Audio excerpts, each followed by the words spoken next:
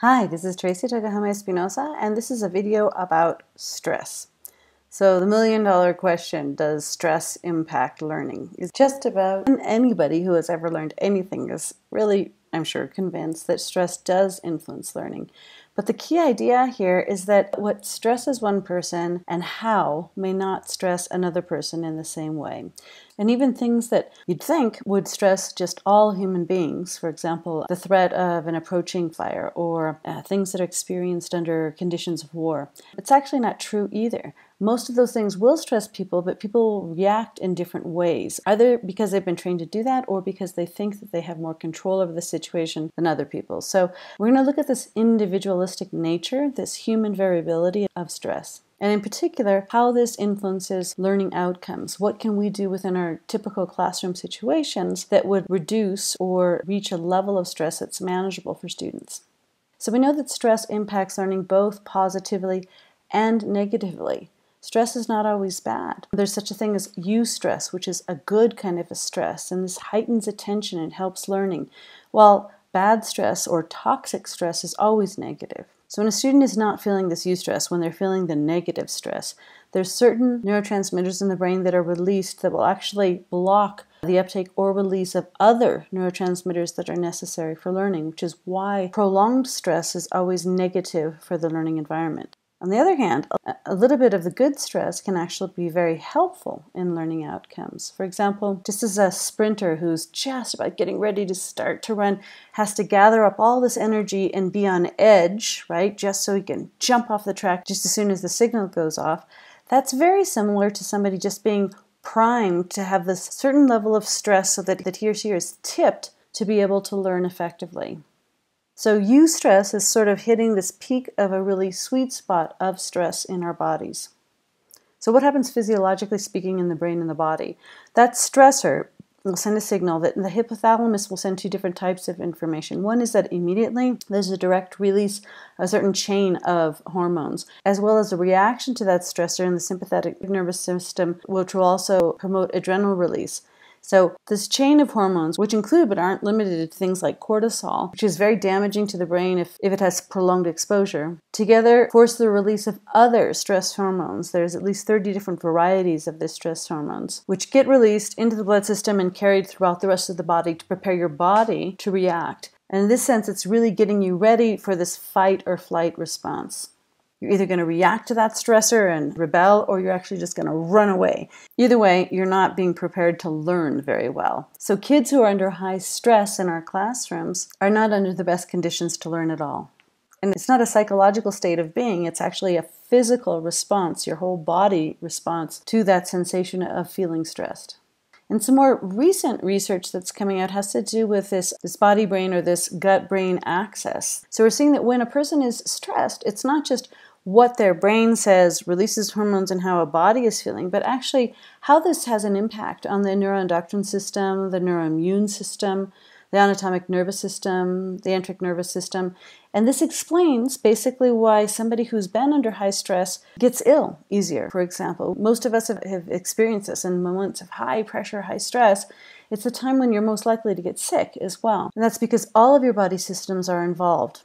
And you'll see that this is manifested in certain things that do happen related to the gut itself, but there's also other things and some new research that's going on. It's really fascinating to see how there's this interaction of what might be happening in the brain, the GABA receptors, for example, and how they're reacting to this change in microbiota caused by the release of those other stress hormones we just talked about. We have spoken for years about the mind-body connection. What you do to your body does affect your brain and vice versa, but we haven't gotten down to this molecular level of actually saying, well, it seems to be that this is what's occurring at the level of changes in the microbiota of the body. Also, like all other things that affect the brain, stress has multiple factors, and there's some things that are internally generated. You know, when you're ruminating about something that's bothering you, right? That can lead to stress. Or also externally controlled stressors. For example, your boss giving you a really tight deadline or something like that. So we know that both of them can cause stress. But what's so interesting is that there's no really easy answer. The things inside your head are worse, or the things that come from outside are worse. What seems to be the greater tipping point from when stress becomes something manageable to something that is detrimental is when things are out of your control.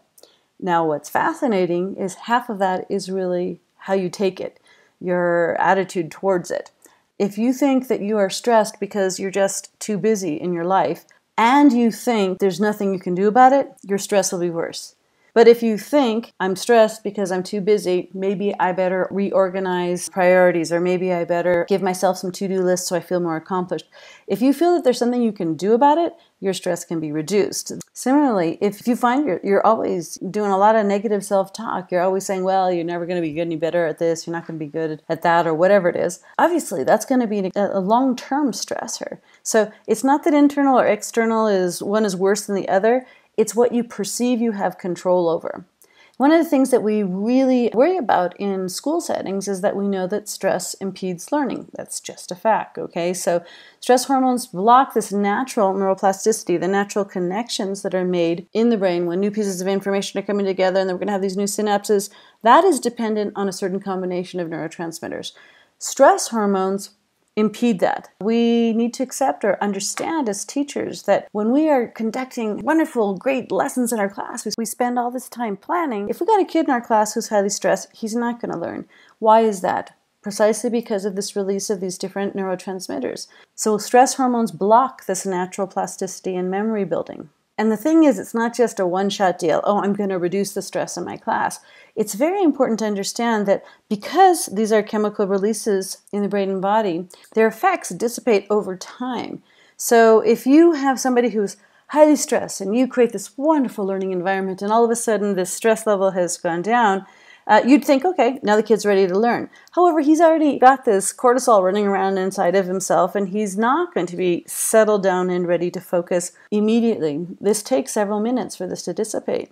So one of the key takeaways that we have here related to stress and to learning for ourselves and for our students is that stress is not all bad, but the good stress points are really hard to find because they're so individually related to an individual's past experience and how they relate to the rest of the world. We technically call this the sweet spot of stress. Basically, when can you find that the person is paying enough attention? And this is a key idea here, is that stress and attention are really quite married. When you're in a high stress situation, you're very, very vigilant of things that are around you. The idea there is, how do we get to this point of heightened attention, being able to focus and be engaged and concentrating on the subject at hand without tipping that person to being overly stressed so that it seems out of control, that the situation is out of control. So this means going from this really, very calm, eustress situation and peaking at it. This is when I'm at my maximum performance, right? But if I push myself a little bit beyond that, I get into the negative stress, which is a distress situation, and my performance goes down. And if I'm in a highly stressed situation, there's really no potential for learning at all. So we have to find, as teachers, the sweet spot. We have to help students figure out how to manage that very, very fine balancing act. Now imagine that. It's not just us, and it's not just a student. We're talking about multiplying this by a factor of, 20, 30, 40 kids in the class. And each of them is going to have a slightly different sweet spot. This is why when we talk about differentiating education, we have to really think about how are we finding the right balance for each of those students in our classes. It is not easy. I'd say teaching is one of the most difficult as well as one of the most satisfying professions that we have because you're trying to manage molecular level changes in a group of 25, 35 kids. Another thing to remember, when a student feels like he's under attack, obviously he's going to feel stressed. The problem is that many times teachers have a lot of stress and they don't even realize how they transmit that to the student through social contagion. So we know that different types of stressors impede different memory systems. This means we as teachers really have to have ourselves under control because we do have one of the most stressful professions in society. But at the same time, unless we keep that in check, there is no learning that's going to occur within our classroom structure. As many resources as we have, or as well as we plan out that lesson, or as many different activities that we think we've got going, if we're feeling stressed, that's going to be passed on to the students. So we have to find some way of being able to manage our own stress before we work with our students. Some other disturbing information about stress is coming out of research related to early childhood. We know that kids born into conditions of very high stress are born into a very uneven playing field. You get really the short end of the stick with things because from day one, your entire environment serves as a stressor. Your caregivers may be highly stressed themselves. And this to some degree explains that there are higher levels of neglect, abuse, and measurements of toxic stress in children born into conditions of poverty, for example. So while it might be a given, general plasticity, it's almost impossible for the brain not to learn. You are going to learn. That's your brain is set up for survival in that sense. However, under extreme conditions of toxic stress, we can find exceptions there where your brain is just not going to learn. If you live in a heightened sense of tension, of stress, over a prolonged period of time in the first 3 years of life, it's really difficult to climb back up to zero and have that even playing field once again. This is one of the strongest arguments for early childhood interventions in which we reduce the level of toxic stress for children. Toxic stress can take many forms. If you have an abusive parent who is constantly after the kids and basically, a kid never knows when the father's going to come home or when that abusive parent is going to come home and always feels just about ready to run, fight or flight in that situation. That condition, that bathes the brain in cortisol and those other stress hormones that does damage to the future creation of networks. But it's not only the family conditions, it's also the neighborhood in which someone lives. Jack Shunkoff at the Center for the Developing Child at Harvard has a series of publications. One of the most impacting perhaps is from Neurons to Neighborhoods, which you can download for free online, really telling of how a child's environment can really change the biology of an individual and his or her potential to learn. So this means that the community a child grows up in not only shapes, general value systems, but it also changes the threshold for stress. So, the saying, what doesn't kill you makes you stronger. Well, some kids in resiliency studies, it's fascinating to see, who live with such a high level of general stress and learn to cope with it, manage to have this resiliency level and actually have a higher threshold for general stress situations. But other kids aren't so lucky. Not everybody can cultivate resilience. If you don't have that key person in your life that helps you grow and learn how to react to stress, you could be one of those people who ends up being a victim of stress rather than using it as a tool to create resiliency. So this brings us back to the very beginning point of what are stressors for you, individually speaking. What are the stressors for their kids in your classroom? What are their stressors? And some of them have very rough family lives. Some of them have poor environments. Other times kids can be stressed out because they feel that they have to be perfect for their parents.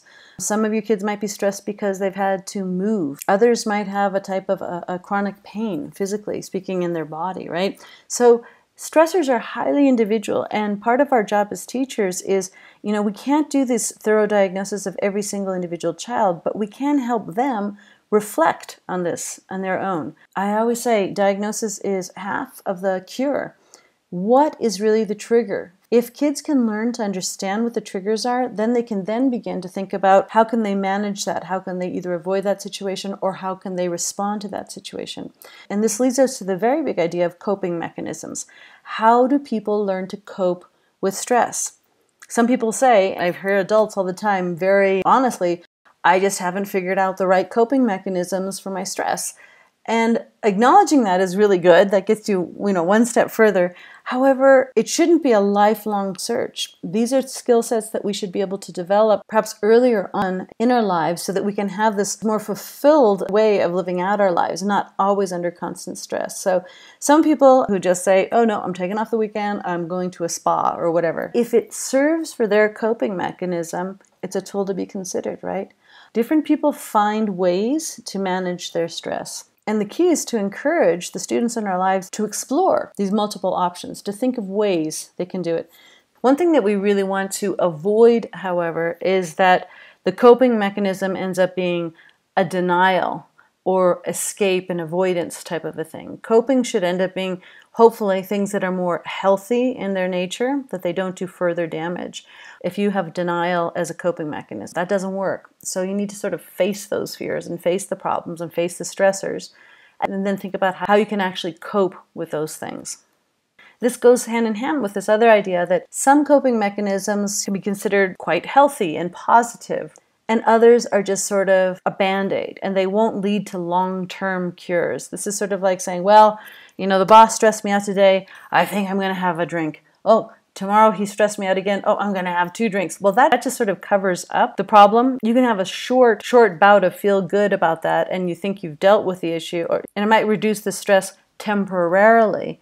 But in the long run, it circles back to bite you because you did not really deal or find a way that makes you feel good in the long term. So again, on this negative coping strategies, on the negative things we're talking about, there's either this denial or these short-term band-aid solutions, which are not healthy in the long run. Whereas most positive coping strategies do help in the long run. Why? Because they either help the individual develop a sense of resiliency, or there's a different kind of perspective taking with the stressor in which the stressor itself yet becomes reduced. So highly recommended that we go the positive route where possible. At the end of the day then, the key idea is to understand the origins of stress, how different people have different types of stressors, and then understand where that sweet spot is for yourself and the people in your lives, including those students. How do we manage to hit that peak of attentional give where you're really at the height of performance because you have the right type of stress, and avoid going into this downward turn? I didn't mention before, but it's very important to understand. Down at this end of the scale, you've got total apathy. You've got somebody who just could care less. For those people, I want you to look at the video related to motivation. So with all things that have to do with the tenets, the things that have a huge range of human variance, one of the better exercises that we like to see people try to incorporate is, a self-assessment of what are those things in my life that help me, that protect me from those stressors, and then what are those things in my life that are real risk factors, things that I need to sort of get rid of. If I realize that I'm in a toxic relationship and that somebody is always causing me great stress, well, can I take that in hand? Can I turn that around and decide I'm not going to be a part of that kind of a relationship anymore? For example, in other contexts for kids, just talking to the kid, you realize that this kid is totally stressed out by this bully in the class. And you've made him sit next to him for the whole semester, and you realize this is one of those downturns for that kid. Can we take that risk factor of him being highly stressed and unable to learn and remove it so that we can now offer him protection? I'm the teacher. I'm a protective factor for you. I'm going to be helping you avoid those types of negative relationships. Or we're going to reduce the level of bullying in the class overall. Or we as a group are going to serve to keep you from that stress because we will better manage the behavior of that other kid, right? So a general recommendation is, have you self-assessed? What are those protective factors in your life and what are the risk factors and how can you avoid them? And this brings us to sort of the concluding idea that, as we mentioned before, there are stressors that are inside of you. And then there are stressors that are outside of you in your immediate family, maybe the community, maybe in your own country, that create these types of stressors. So how do we create protective factors? How can our own temperament, or how can our own relationships, or how can our own conflict resolution skill sets, how can we use that to our benefit? How can we use the people that are in our family as good supportive role models, or to create a sense of stability? Or how can schools be places that serve as protective factors for students who might live in neighborhoods that might not be as protecting, okay? So that's a general overview of this concept of stress. I look forward to all the questions in class. Thanks.